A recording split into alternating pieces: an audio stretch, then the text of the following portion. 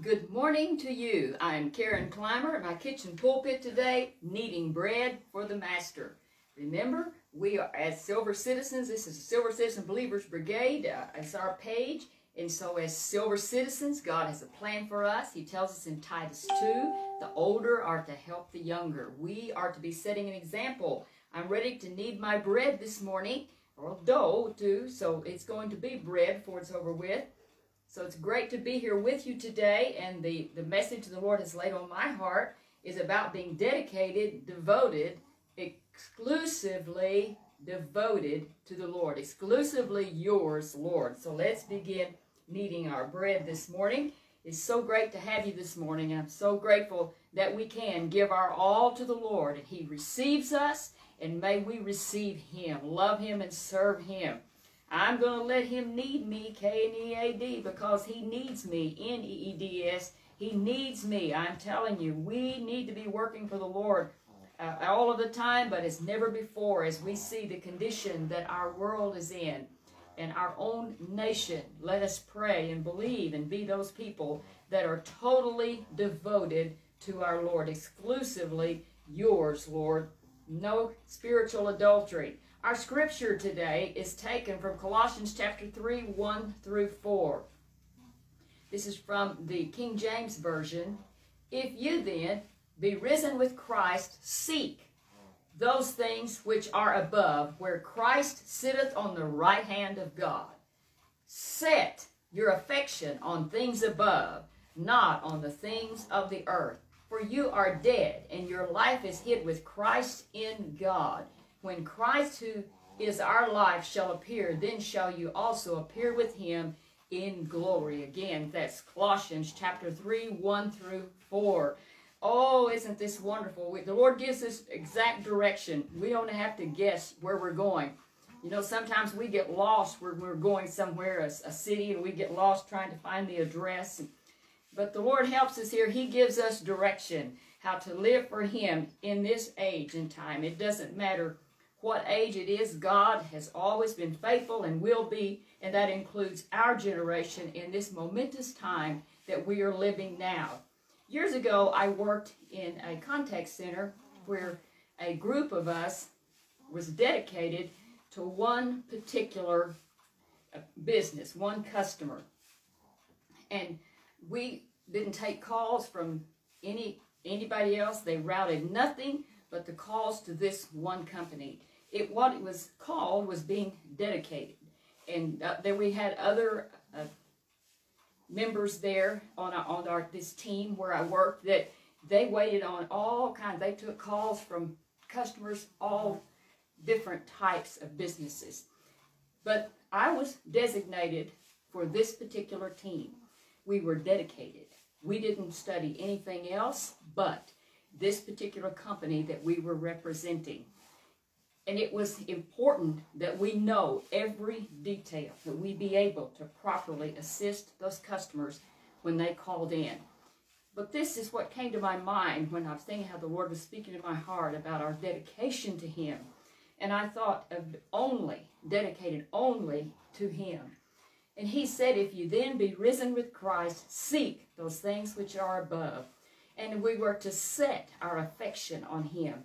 He wants us to be wholly, solely dedicated to Him. Not because He's a tyrant, but because He is the one true God. And He has the plan for our life. And we'll never be blessed and happy and really as effective as we could be.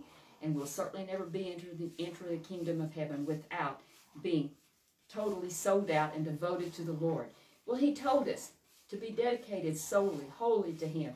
Seek those things which are above. Now think about seek. That's not just a casual looking around, but it's seeking, really looking, making an intense effort to be sure that we're doing it, seeking those things which are above, not the earthly things. You know, they may glitter and there may seem like a lot of glamour, but I can tell you this, it's temporal. We've seen enough of that. I heard a gentleman say, a preacher was preaching the other day, and he made a statement I thought was very true, is important to think about. He said, you can choose your sin, but you can't choose the consequences. You know, people don't aim for that to happen, you know. They think, I'll just dabble in this and have a little fun, it'll be okay. Well, it doesn't always work that way. So remember, you can choose your sins, but you can't choose the consequences. But I don't want to live in sin. I want to live in truth and righteousness, so we want to love the Lord. And I want to seek for things eternal, those things that are lasting, and to be able to live with Jesus forever. To be there in that great kingdom and be a worker there. You know, we're not going to be lousing around. We're going to be working in the glory world. Remember, we have a jealous God. Yes, he's jealous of his own. He wants faithfulness. He's faithful to us, and he wants us to be faithful to him. In a marriage, it's so important that the spouses are faithful. When you see adultery enter in, how many marriages have been ruined?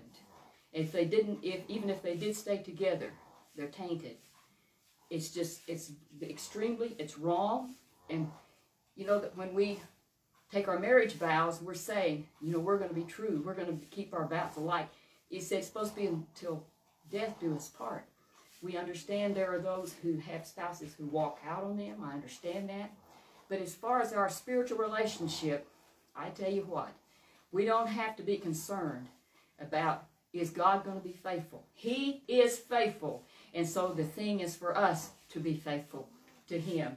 We must beware of spiritual adultery, you know, dabbling in sin.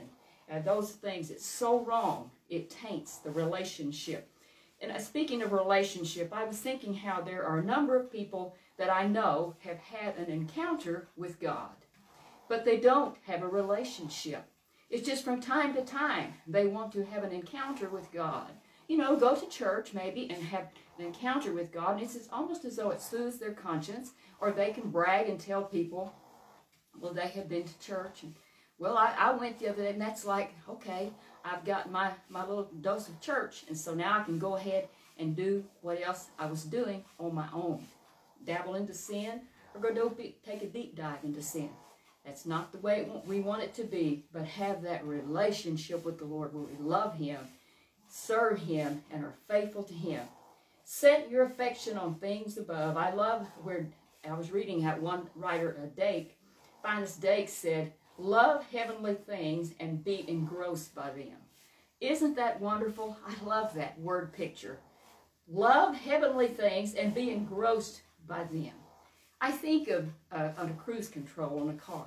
You lock in the speed. When you lock that speed in, and it maintains that, whether you're going up a hill or where you're going down, it maintains that. I thought, Lord, it's so great that we can be locked in. We can have our affection set on you. Our life, our life is hid with Christ in God. It's concealed. We're safe with him.